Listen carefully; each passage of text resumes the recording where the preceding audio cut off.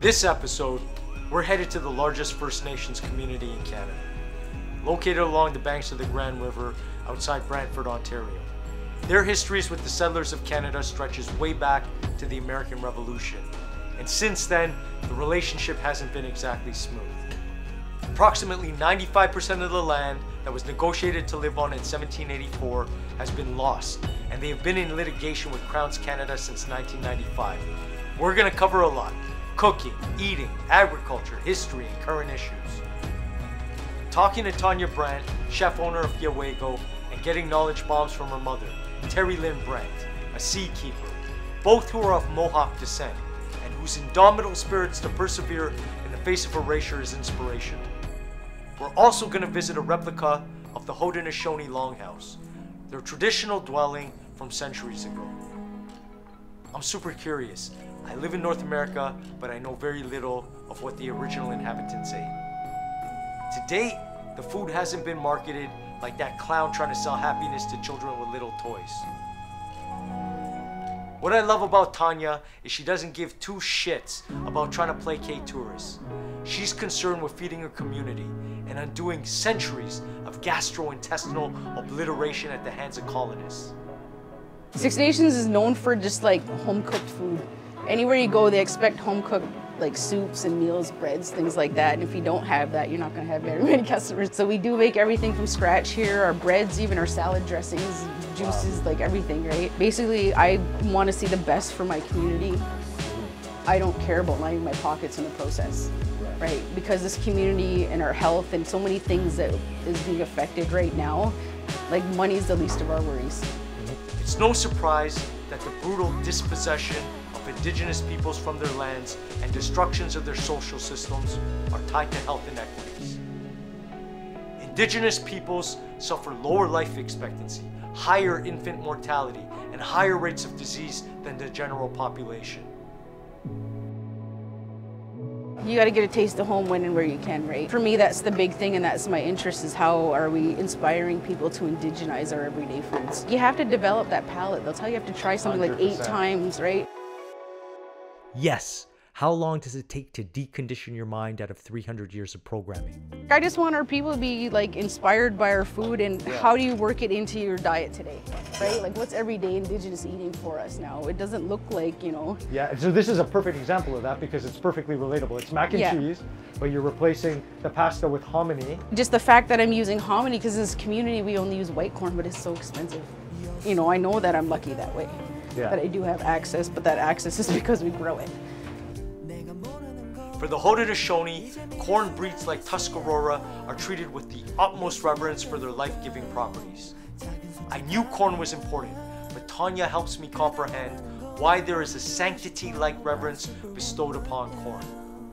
Besides its versatility for dishes like corn soup, cornbread, and corn mush, it's also used for ceremony. Yo, its nutritional values, or at least the traditional non-Franken corn versions, are off the charts. So you can imagine how the displacement of this life-giving wonder food has left an irreplaceable void. I don't care about hoity-toities having my food. I want to see little kids eating corn soup. That's what I want to see. I just want our communities to have wholesome foods. I don't care about impressing other people. You guys can't smell it, but the smell in here is really good. It's really good. There's so many challenges in a First Nation community. Like this is the fact, this is like one of the only buildings that's even on a water line. So that was why I was on a list for here for so long, right? I'm like, it's in the village, it's where there's actual water. But there's over 20,000 people, so what do they do? A lot of people just don't have running water in First Nation communities still. Living on the res is not always peaches and cream. There are conditions that have to be dealt with. No water? In big cities, taps are turned on without a second thought. We didn't have wheat, we didn't have dairy, we didn't have gluten. Corn was our main grain, so that's where our calories came from. So dairy, definitely not. And that's one of the things that just makes Indigenous food like this perfect diet. Yeah. Three sisters, is that do the Six Nations believe in that? It comes from here, but it's so Hollywood now. You don't see me use a lot of the fad words. I'm not decolonization, food justice. I can't keep up with your fancy words. I'll just talk about food. What's Dayton bringing over now? Is that a heart? Yeah, it's mine. Oh my God. Are you asking me to be your Valentine? Oh my God. This is actually a deer heart. When you shoot your first deer, it's important that you eat the heart. Okay. You gotta take a chunk. My Why is first that? chunk was right here. Why is that? Why is it important? It's just a tradition thing. What does heart taste like? Or It just tastes like deer meat. If you ever had it. Venison, yeah. Like I've had venison, yeah. Yes, it tastes very good. We throw it in a pot and we boil it for well maybe good 2 hours, an hour. Then we throw salt in. So you'd be amazed how good it tastes with just salt. Okay, maybe folks in big cities aren't used to seeing this.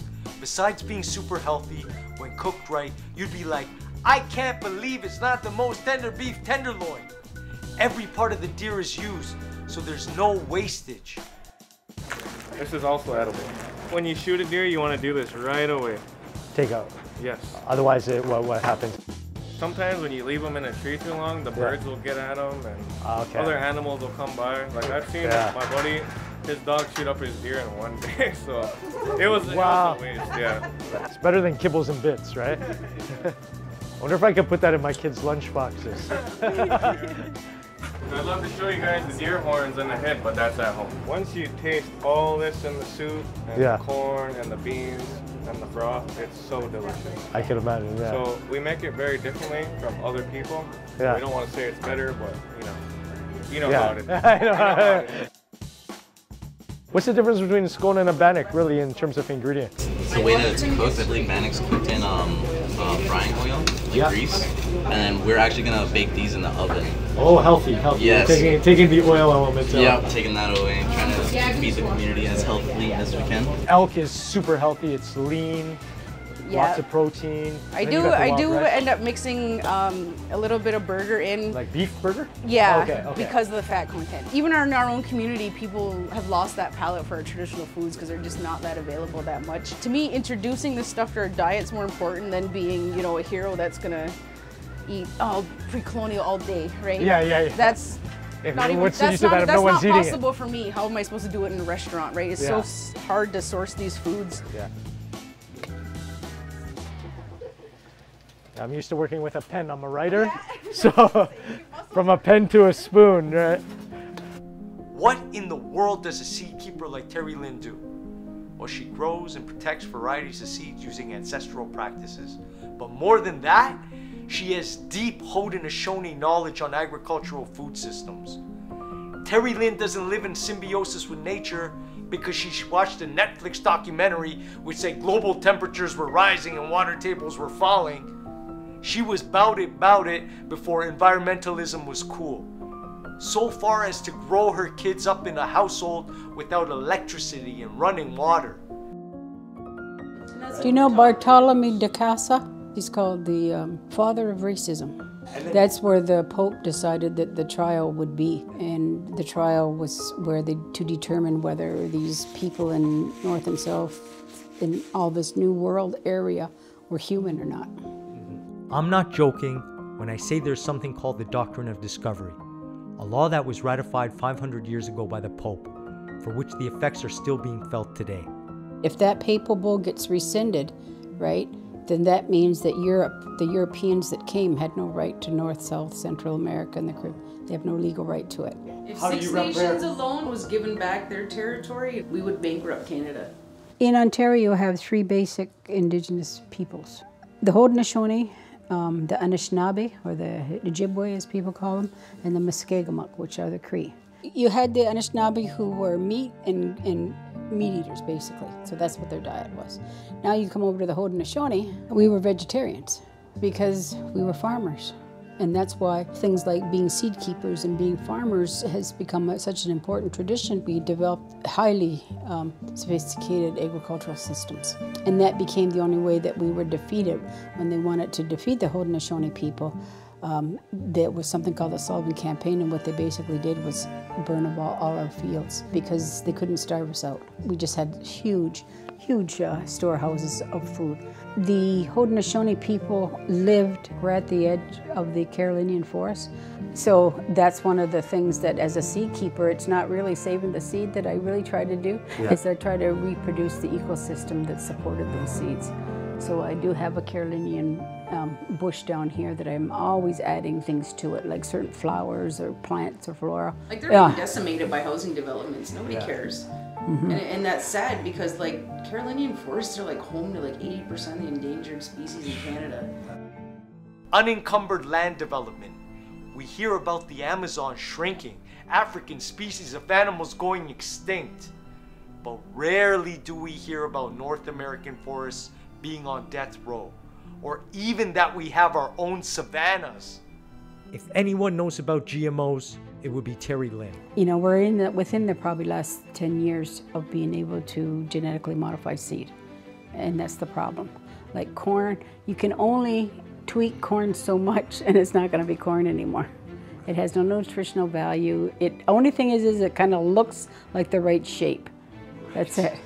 You know, food security and the concept of Indigenous food didn't just pop up out of nowhere.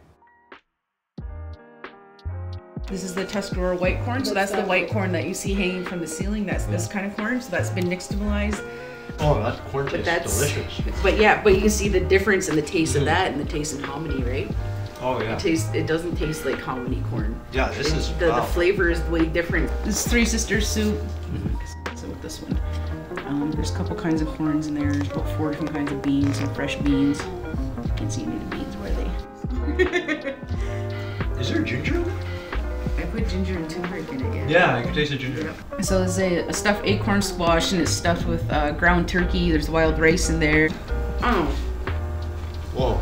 To me, it's not like what is our food, is what can we do with it, right? Like, not all food has to be plain or bland, and a lot of people think that about Indigenous food, but... No, that's very flavorful. This is elk meatballs, and it has a blueberry sweetgrass barbecue sauce on it. We made a hominy mac and cheese, and these have mashed beans on there. If you think all Indigenous peoples lived in teepees, get that shit out of your head. The word Haudenosaunee translates to people of the longhouse. They could have easily been called people of the mansions if they had that word back then. We've gone back to the future with this massively open concept replica from the 17th century. 80 feet long, 23 feet wide, and 26 feet high at the peak. And this is the average size. Longhouses up to 360 feet long have been uncovered by archaeologists. With a touch of modern heating, hell, I would rent this out for an Airbnb experience. Anywhere from 20 to more families could live in. And it was pretty well just your mother's line. So like a lot of the men went off and married into different clans and things like that. Right. So they wouldn't necessarily stay in their mother's longhouse. They would move every 20 years or so.